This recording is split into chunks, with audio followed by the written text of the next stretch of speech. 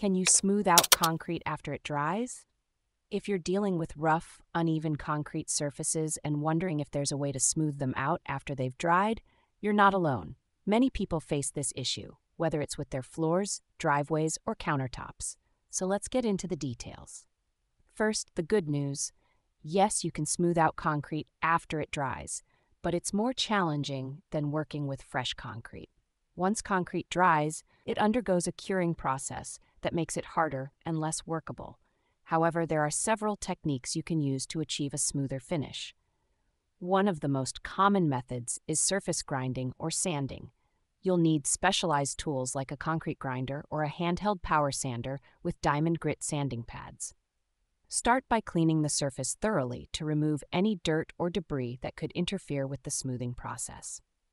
Use a broom, vacuum, or even a pressure washer if needed, but be careful not to use too much pressure. With your surface clean, begin grinding or sanding in small sections. Apply consistent pressure and move the tool back and forth, overlapping each pass slightly. Keep the grinder or sander level to ensure even results, and periodically check the smoothness of the surface.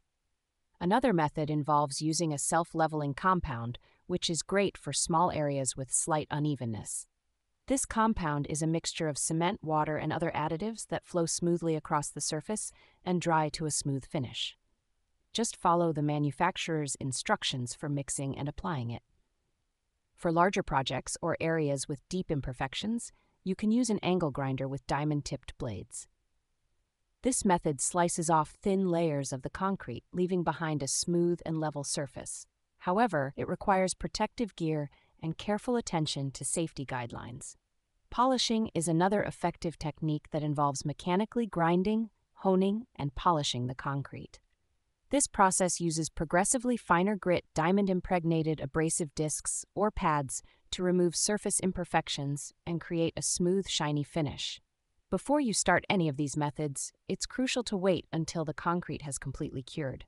For residential projects, wait at least 7 days, but for larger or more complex structures, you might need to wait longer. The curing time can vary depending on ambient temperature and humidity, so make sure to consider these factors. For optimal results and durability, it's generally recommended to wait at least 28 days before smoothing fully cured concrete. During this time, the concrete reaches its full strength and stability, enhancing its overall durability and longevity. So, whether you're a homeowner or a contractor, these techniques can help you achieve a smooth and visually appealing concrete surface.